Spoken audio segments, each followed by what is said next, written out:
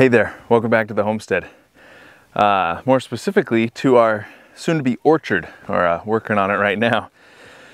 So this video has been in the works for a very long time. So I guess where do you start? Putting together an orchard.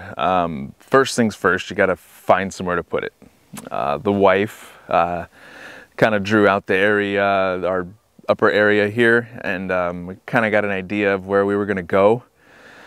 Some of the things that we did were find the septic field, the leach lines. That way we knew we weren't messing with those or going to be anywhere near that. And then decided to go down here on this hill. One thing that we did have was a lot of shade. We had really big, tall trees here, so took care of that.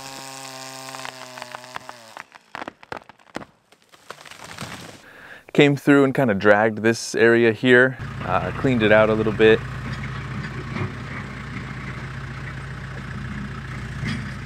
Got rid of some of the brush that was in here. Also, a while back, I had ran water lines before I even thought about having a YouTube channel. Started just kind of planning it out.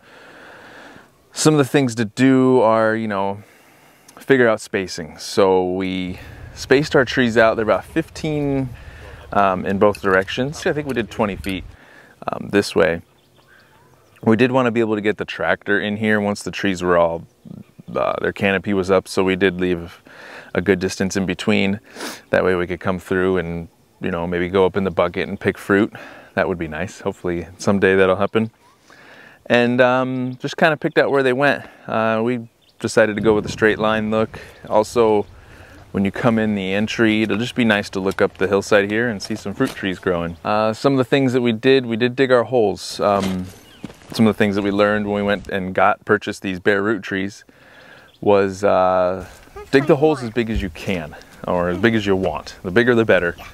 We were doing it by hand. We do live on a rock farm, so there was plenty of rocks, so we just dug fairly big holes, about 2 foot by 2 foot. And then we mixed in, we took native soil, and then we mixed in some bulk soil that we had got from the local landscape place. Mix those together. Mix it. No, mixing it. I am mixing it.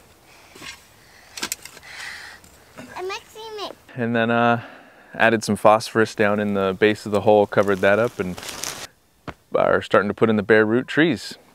For right now, we've got, let's see, two different apples, 3 total trees now. We're gonna do 1 more apple once we found it. It was a pretty, I think the Fujis are hard to find. Everyone wants the Fujis. And then just a medley of peaches. You know, one of the things about a home orchard, you don't need a lot. It's not like we're growing a whole bunch to sell. I mean, at some point we would like to, you know, be able to sell some to recoup some of the costs of doing it. But we did O. Henry's, Somersets.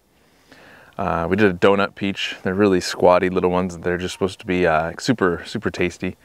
But yeah, we just want a different, you know, I love peaches and we love apples, so it'll be nice just to come down here, pick our own fruit, enjoy it, watch it grow. So yeah, that's our little orchard. Yeah, just getting started. You know, one of the things when you first move on to a piece of property, I would suggest planting an orchard. I mean, the sooner you do it, the sooner you can reap the benefits. So yeah, let's get started.